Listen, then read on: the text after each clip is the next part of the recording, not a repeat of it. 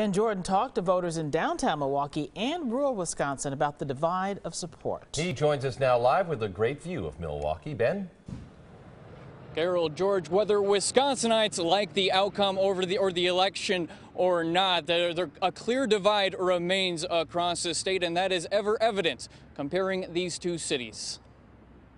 Along the busy blocks of Brady Street, hustle and bustle in Wisconsin's biggest city finds tranquility at local cafes. 2 days after a historic election leaves some conversations just as bitter as the coffee. I think people need to be fighting Trump. Just that has been seen as close as the streets of Chicago.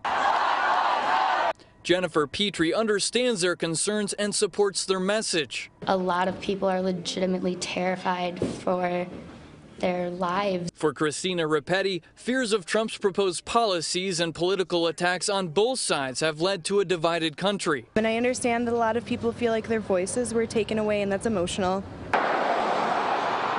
Down country roads into the historically conservative town of West Bend. Lunchtime talk takes a different tone for some on the same topic, turning anger into acceptance. So much of that energy could have been put towards good. It doesn't matter whether you agree with the person. You must respect the office, and you must respect the constitutional process. For Charles Hillman, Trump wasn't his first choice, but he's going into this transition with an open mind while hoping all Americans will come around. Trump is our president. Wanting him to fail is a foolish thing. We want him to succeed.